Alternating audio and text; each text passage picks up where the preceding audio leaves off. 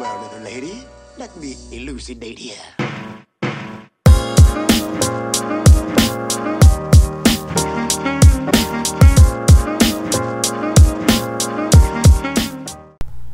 On October 17th, 2017, Danny Gonzalez published a YouTube video titled, "Lele Pons Teaches Me How to Stand Up to My Bully." In this video, Danny reviewed and made witty quips about Pons' Instagram videos and one of her YouTube videos titled, "How to Not Get Bullied." Although Lele Pons may not be a master comedian, Danny made some noteworthy points that are applicable to himself as well. Thus, the definition of hypocritical comes into play when reviewing Danny's comedy. According to the Oxford Dictionary, the definition of hypocritical is a person who pretends to have moral standards or opinions that they do not actually have. In this case, Danny opined that Lele Pons' comedy had these characteristics, as he mentioned within the first 5 minutes of his video. They sort of have a direction at the beginning and you know where they're gonna go, and then all of a sudden it's just like madness. At a certain point, you just have no idea what's going on anymore. Like the dialogue in these is so weird. Just like it's comedy that's based on situations that never happen. All of the points that Danny makes about Lele's video applies to his form of comedic commentary, as we will see in this special, Danny Gonzalez, a hypocritical comedian. At a certain point, you just have no idea what's going on anymore. Like most YouTube commentators, Danny employs a brand of observational comedy where he would show you a clip or a number of clips and commentate on them. However, Danny does not seem to understand the definition of observational comedy or has a faulty understanding from watching mainstream comedians and other YouTubers. What Danny does in his clips is either blatantly state what is on the screen, and he colors his mom pink, back home from a long day at the mall, and they're playing tabletop bowling again. Hashtags have absolutely nothing to do with the video. So his hashtags in this are hashtag Russia, hashtag Poland, hashtag France, hashtag Muser. And the caption is, "I love you, heart. Check out my new picture on Instagram." And his stepdad green. Side. You'd better keep an eye on what you're eating. Lots of— Jeez, he's pissed, dude. How hard is he scarfing down these chips that he doesn't notice that he's picking up chips, hard, crisp chips, and then he picks up a soft cotton pad, and how does he not notice before he puts it in his mouth that it's not the same as all the chips, the hard chips that he's eating? Video, he'd put some body paint in his parents' shampoo. The lighting is like super Instagram model lighting. She did not miss a single spot. She is squeaky clean. The weird thing is he just put the body paint in her shampoo, so I guess she's using shampoo on like her ears and her eyelids and her lips and parts of her back that most people can't even reach. Or observe what's on the screen and act it out. Okay, nerdworm. Okay, nerdworm. Nerdworm. Nerdworm? No. I'm not gonna be your bitch. I'm not gonna be your bitch.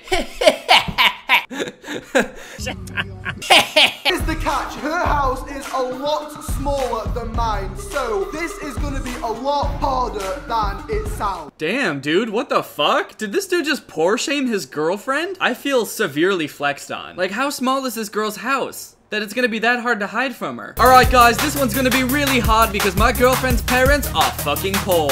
Let's do this. Danny is making a complete mockery of observational comedy, which makes it difficult to understand why he's making these videos in the first place, and their overall purpose. Essentially, when you watch his videos, you reach a certain point where you have no idea why they should be under the label of comedy. To explain, let's start with the definition of observational comedy. We can see this definition of observational comedy unfold from watching one of Seinfeld's stand-up routines in his sitcom. In this clip, Jerry Seinfeld is making an observation about the snooze alarm. But if any invention marks the decline of human civilization, I think it would have to be the snooze alarm. The snooze alarm is based on the idea that when the alarm goes off, you are not getting up. You're not even awake, you're already a failure. They should sell the snooze alarm with an unemployment application and a bottle of tequila. Just make it a complete, pathetic loser kit. As you can see from this clip, Seinfeld starts with making his observation that the snooze alarm is useless. But if any invention marks the decline of human civilization, I think it would have to be the snooze alarm. The snooze alarm is based on the idea that when the alarm goes off, you are not getting up. He then proceeds to branch out and make a joke by exaggerating how useless the snooze alarm is. You're not even awake, you're already a failure. They should sell the snooze alarm with an unemployment application and a bottle of tequila. Just make it a complete pathetic loser kit. According to this clip, we grasp a definition of observational comedy from the heralded king of this type of humor. Now, let's see what kind of humor Danny employs in his observational comedy. This wasn't as fun as it sounds. That's kind of funny because I wouldn't think that this would be that fun. I think that a more fun thing to do would be to hang out with your girlfriend at her house and not like hide in a closet at your girlfriend's house and hope she doesn't find you. But to each his own. As you can see, this is not observational comedy, but simply observations. They sort of have a direction at the beginning and you know where they're gonna go, and then all of a sudden it's just like madness. I wanted to know exactly what kind of direction Danny goes about making his videos, so I took a sampling and analyzed them to determine how much observational comedy he makes in his videos. The videos I selected were the following 4. This Dude Could Be in Your House Right Now, Morg's Reaction, Paul Zimmer, Not Your Average Musically Star, The Worst Pranks Ever, Troom Reaction, Bad Instagram, Couples Pranks. Over the courses of each video, I noted each time Danny made an observation, just simply stating what was happening in the video and nothing else. This is a good example of a Paul Zimmer Musically because it's got him kind of just staring.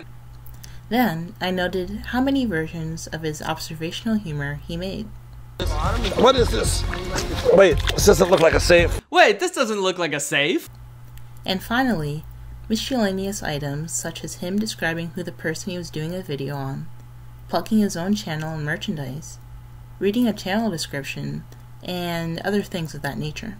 If you're not part of Greg yet, guys, Greg is our family. We are the strongest channel on YouTube. We're the fastest growing channel on YouTube. Don't look that up. We were actually the first channel to hit 100 million subs and then lose it in the same day. But the important part is that we gained them in the first place. And don't ask why we lost them. You don't want to know. Danny spends the majority of the time in his videos simply stating what was happening in the clips he was reviewing. In the end, this amount of time outweighed his form of observational comedy. The Troom video was an exception where the observations and his version of comedy seemed to be roughly the same percentages. The worst video out of the 4 I chose was the Morg's Reaction video, where for 63% of the video, he is reading to us what is occurring and not making any form of comedic commentary. For comparison, Memulous, another YouTuber who also uses observational comedy in his commentary, had commented on a scene in the same video that Danny was also reacting to. My Yeezys through. He could have just said my legs are through or even my shoes through. He had to say my Yeezys through. My Yeezys through. Alright mate, we get it. You have a really cool shoe. When Danny looks at the same scene, he just states what is occurring. But then eventually he gets his Yeezy in. Okay. Although it is not necessary for Danny to make the same jokes as this YouTuber, it is particularly jarring that he is not realizing the comedic potential.